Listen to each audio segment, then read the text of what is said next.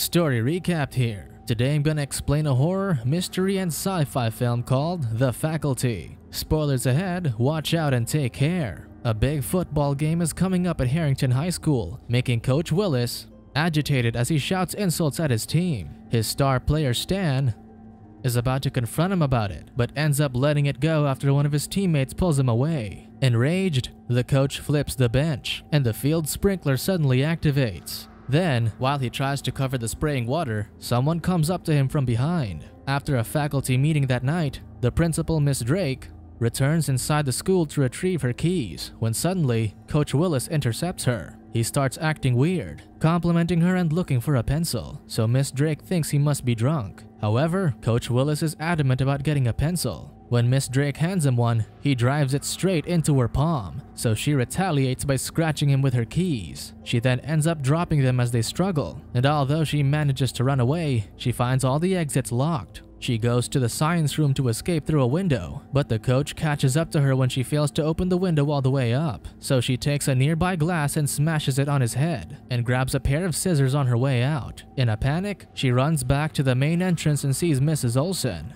one of the teachers. She immediately asks for help, but both don't have the keys to the padlock. When Mrs. Olson suggests leaving to get help, Miss Drake pleads for her to stay while she gets her keys. Unfortunately, although she successfully retrieves them, Coach Willis is already catching up from behind. At the last second, Miss Drake gets outside and tries to lock the coach in, also kicking away the scissors she dropped so that he can't attack her. However, Mrs. Olson takes the scissors and repeatedly stabs her. The next day, things seem to be as normal as they can be, as if nothing wrong happened the night before. In the teacher's lounge, the other faculty members notice that Coach Willis has been drinking water excessively, but they just chalk it up to a football pregame ritual. Meanwhile, the bullied kid and school newspaper photographer Casey comes across an odd species on the football field. Intrigued, he keeps it in his pocket and shows it to their science teacher, Mr. Furlong.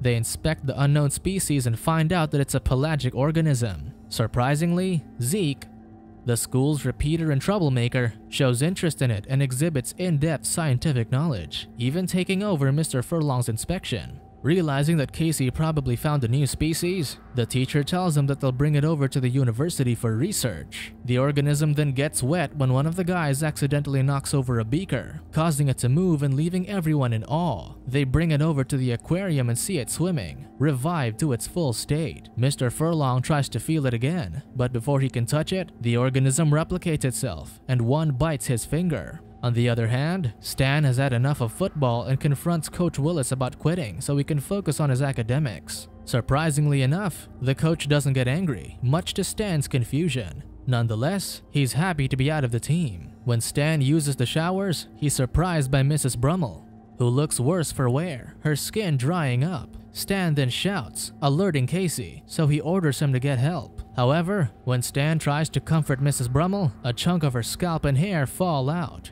Afterward, Stan asks if Mrs. Brummel is okay, but Mrs. Olson tells him that she passed away because of cancer. She then asks Stan and Casey to keep quiet about it, and they both agree. Meanwhile, Zeke sells drugs and adult materials in the parking lot, so Miss Burke tries to lecture him. However, her gentleness makes it easy for Zeke to pick on her. Casey meets up with Delilah, the head cheerleader and editor-in-chief of the school paper. She then brings Casey inside the faculty lounge to look for dirt against the faculty members, which they'll expose in their newspaper. Suddenly, Mrs. Olson and Coach Willis come inside, so the two hide in the closet. They overhear a suspicious conversation between the teachers about the rest of the faculty being commuted, and soon, the rest of the student body will be too. They also mention that Mrs. Brummel didn't make it because her body was too old and the heat got to her. Moments later, the school's nurse comes inside, so the coach and Mrs. Olson corner her, pin her down, and put a parasite in her ear. Casey and Delilah start to panic, backing away from the closet door, but Delilah hits the shelves and accidentally finds Mrs. Brummel's body, causing it to fall. Coach Willis opens the closet door, and the two hit the teachers as they flee. They come across Miss Drake, so they desperately ask for help, but she acts like she doesn't understand what they're talking about. Upon realizing that there's something wrong with all the faculty members, the two continue running. Casey calls the police and returns to school with his parents, telling them everything they witnessed, but nobody believes him. Then, when they check the closet, they find a resuscitation doll, making it seem like Casey is just looking for attention. He tells them to call Delilah, but apparently she isn't home. When Miss Drake talks to one of the cops in private, Casey realizes that they got the police too. Because of the embarrassing act, Casey's parents ground him, thinking he needs a psychologist. He then tries to sneak out and finds the faculty members in front of their house. But when his dad catches him, they disappear. The next day, Delilah and Casey argue about what's going on because she thinks they should go to the police, but Casey is against it after seeing what happened the day before. However, the faculty members are starting to get the students one by one, calling them to the office for an ear checkup.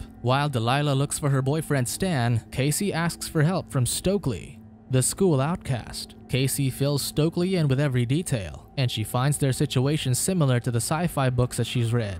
Although she's just joking, Casey starts thinking that they might actually be dealing with aliens of some sort. But even if Stokely doesn't believe Casey's theory, she entertains the idea because she thinks it's cool. On the other hand, Zeke gets approached by some students wanting to buy some of his drugs. Although he entertains them at first, he soon finds it suspicious that they're trying to buy everything he's got, so he hides the rest in his pocket. Then, Miss Burke comes up to Zeke, and she's noticeably different. Instead of being the same reserved teacher, she berates and embarrasses him in front of other students. Stan, Delilah, Stokely, and Casey meet up in the science lab, looking for the species that Casey found, but it's now missing. They tell Stan about their suspicions, but he finds the alien theory ridiculous. While they argue, Zeke comes in with Marybeth, the new girl, after they overhear their conversation about aliens and laugh at them. Then suddenly, Mr. Furlong shows up and confronts them. So Zeke tells him that Casey thinks the faculty members are aliens. They ask him where the species is, but it's already been sent to the university. Zeke tries to leave, but Mr. Furlong stops him and shoves him to the ground. They try to attack him, but he grabs Casey by the neck and pushes Delilah away. Zeke then takes the blade off the paper cutter and slashes his hand, but Mr. Furlong's severed fingers just start crawling towards the others. Mr. Furlong is about to infect Zeke, so he stabs him in the eye with one of his drug pens, which immediately works and subdues him. Before they leave, Casey takes the parasite that came out of Mr. Furlong for evidence. The group immediately leaves the lab, planning to run away, and they see all the students acting weird and staring at them. Zeke then drives away, ignoring the cops blocking the road before finally reaching his house with the other students. They enter Zeke's drug den and see all kinds of lab equipment. Casey then gives him the species he collected so they can inspect it, and he makes it invade a lab rat's body before killing it. After that, Zeke dissects the animal and discovers that the species is a parasite that attaches itself to a host and then controls it. Furthermore, the parasites need moisture to survive, which is why Mr. Furlong died, because Zeke's drug is a diuretic,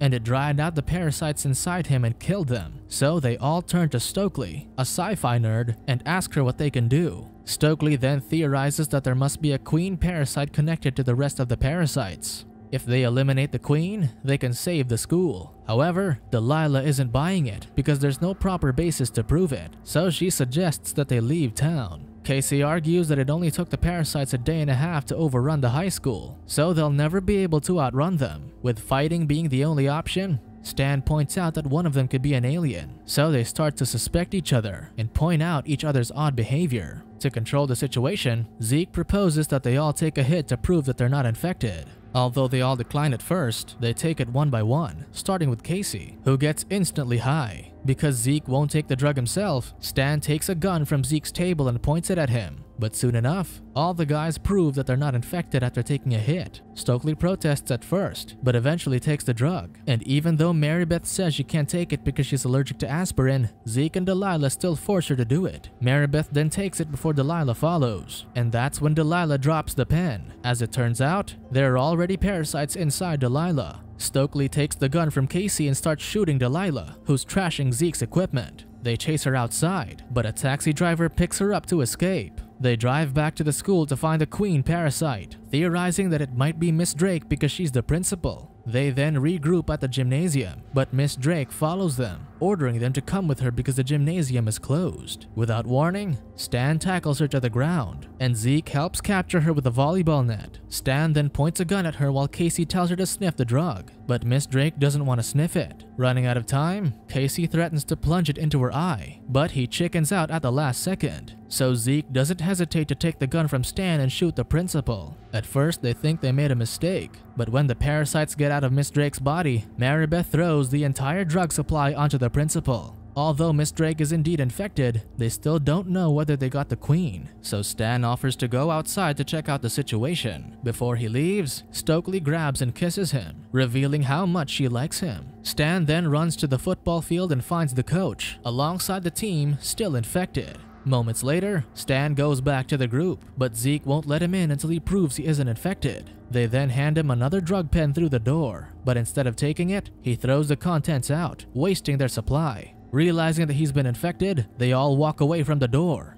Now that they're unarmed, Zeke takes Casey with him to get more drugs from his car. They make their way through the parking lot, but they encounter the football team. Then, while hiding under the bus, Casey volunteers to be a decoy while Zeke makes a run for his car. When Casey hides inside the school bus, he gets cornered by Delilah and the football team, but luckily escapes through the emergency roof hatch and runs away. Meanwhile, Zeke searches through his trunk but can't find any more drugs. Then, when he closes the trunk, he sees Miss Burke, aware that she's infected and trying to entice him. Fortunately, he sees more drugs near the gear shift, so he immediately goes inside the vehicle. However, Miss Burke follows him by forcing her way through the window. Zeke drives around in circles and soon crashes into a school bus to get Miss Burke out of his car. He then takes the rest of the drugs with him as he crawls out of the vehicle, injured, and he sees Miss Burke's parasite head crawling to find its body. Despite that, Zeke just chooses to run away while he has the chance. On the other hand, Stokely starts to be suspicious of the new girl, as they talk about pretending to be someone they're not.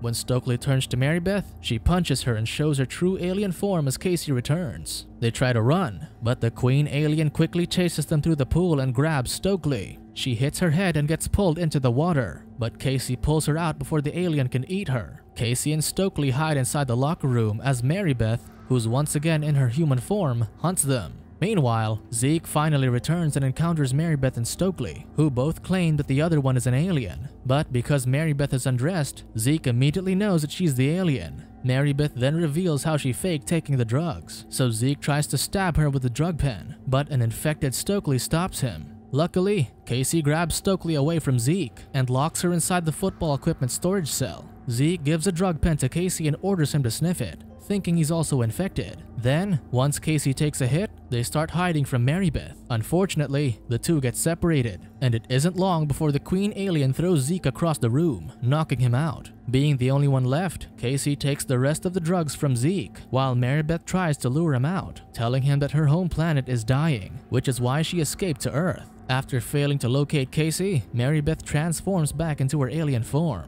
Casey then leads it to the gymnasium, where he activates the retracting bleachers as the queen alien continues to follow him. Once he successfully traps the alien behind the stands, he stabs it in the eye with the remaining drug pens, and it spits out parasites with its last breath. The parasites try to take over Casey's body, but they eventually die along with their queen. After that, Casey returns to the locker room to check on Stokely, finding out that she's alive, while the parasites that left her body slowly die. A month later, the school goes back to normal, and everyone has survived. Zeke takes Stan's place on the football team, while Stan starts dating Stokely, who's decided to get rid of her all-black ensemble. Meanwhile, Delilah is now dating Casey, who's been considered a hero for saving their school from aliens.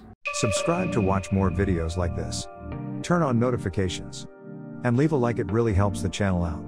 Thank you for watching.